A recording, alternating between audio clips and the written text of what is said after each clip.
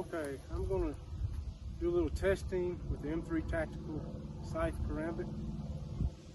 I choose to carry it in the reverse grip. So you rotate it forward and pull up. If you're going to carry it like in a Hawkbill style, then you pull back and up. Either way is going to be effective. It's easy to deploy. If you watch the movie Extraction on Netflix with Chris Hemsworth, there were a couple of good karambit fighting scenes in there. And one thing about a karambit, which the Scythe is made like this, is if you want to throw a jab or a straight punch, and it penetrates the target, and then you pull through or rake through. If the karambit is made to where the hook is too far out, you can't do that. Also, if you have any boxing training and you can throw a hook, then you can use this in the reverse grip. I'll go to show a little bit of what it can do. In that fight scene with Chris Hemsworth, in the apartment scene in a breezeway, he sneak attacks this bad guy carrying an AK-47, and he grabs the AK-47 with his left hand, and then he disarms the AK-47. Then he comes in to the guy's neck like this, okay? If you can see that, I'm all the way into the handle. Then he pulls through, okay? Now, I will show close-up of this damage, but he did that to the guy's throat. That'll take you out. That's going to get the carotid artery. It's going to take a man out. Voice box, it's going to pull it out. And then after he does that move, he moves the guy against the wall, left hand against the guy's head. He's already made this maneuver. Then he comes in with 2 jabs.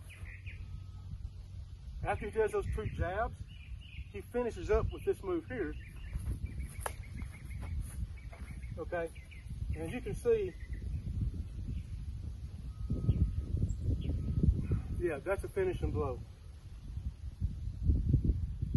I'll show you that reverse move and the pull through, but what I'm trying to tell you is the way this is made, okay, is if you can do a straight punch, okay, straight punch, in and out, okay, it's going to do that kind of damage. And like I said, I'll pull the camera up closer to show you what this is capable of.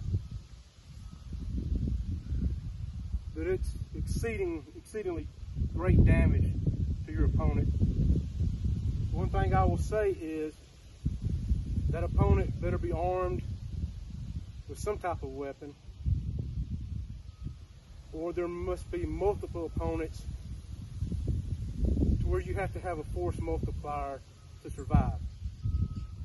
You don't want to do this with somebody that's unarmed, equal strength, equal fighting ability, because this is a lot of damage.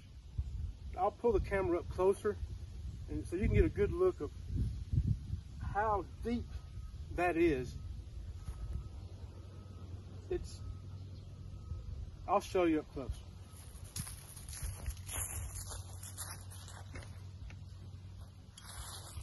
So the reverse, where I made that first penetrating move, let me get this to stop from swinging, and then I just slid it through. That's the kind of gap you're talking about. So if you can see my hand and see how deep it is in that wound channel, that's incredible. All right, Kevin, I hope this helps. M3 Tactical Alliance, I hope this helps. This is a devastating weapon.